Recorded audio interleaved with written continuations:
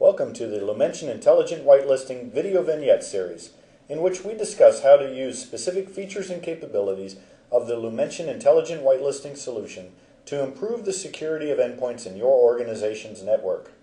Hello, my name is Chris Merritt, and in this episode I'm joined by Chris Chevalier from Product Management to discuss how you can simplify whitelist creation.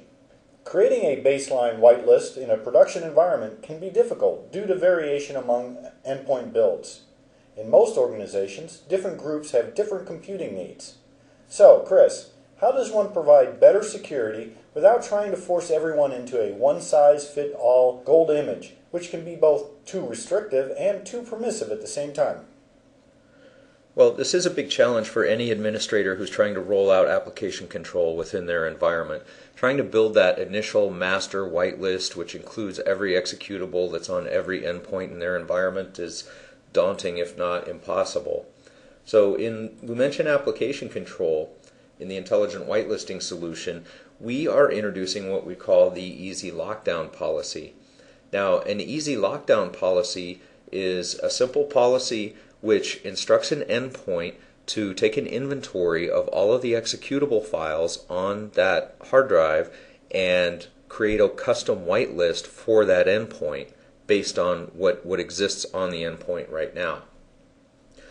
So I've deployed an easy lockdown policy to this particular endpoint, and now what I want to do is I can drill down into this endpoint here, and on the Easy Lockdown Files tab, I can quickly gain some visibility into what exactly is installed on that particular endpoint.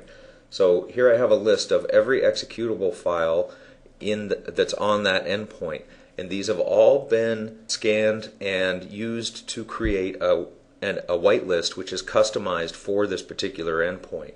Now, if I've assigned this to several of my endpoints, each endpoint has its own customized whitelist, and I can look at these files in aggregate in the application library here, but this really starts to give me some visibility into what actually exists in my environment, and it's also automatically created that initial whitelist. So if I step out to that endpoint now, this endpoint is under lockdown. Application control policies are being enforced on this endpoint, and let's say that the user here wants to go download some software which may not be authorized or wanted in my environment. So he decides to download, let's say, this BitTorrent here, and tries to install that. Because it wasn't on the machine when we did that initial easy lockdown scan and added to that whitelist, you can see that application control has blocked this application from running. So, by taking a snapshot of each individual machine, you account for variation?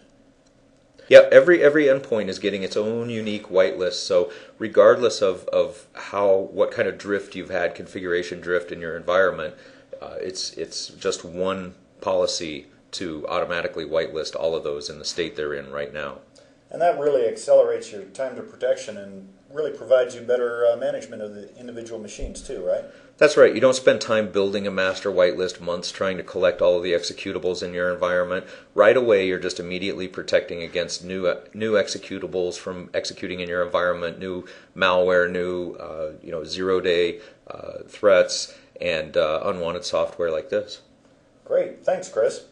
I hope you enjoyed this short video on how the Lumension Intelligent Whitelisting solution will help you improve security, increase productivity, and reduce total cost of ownership.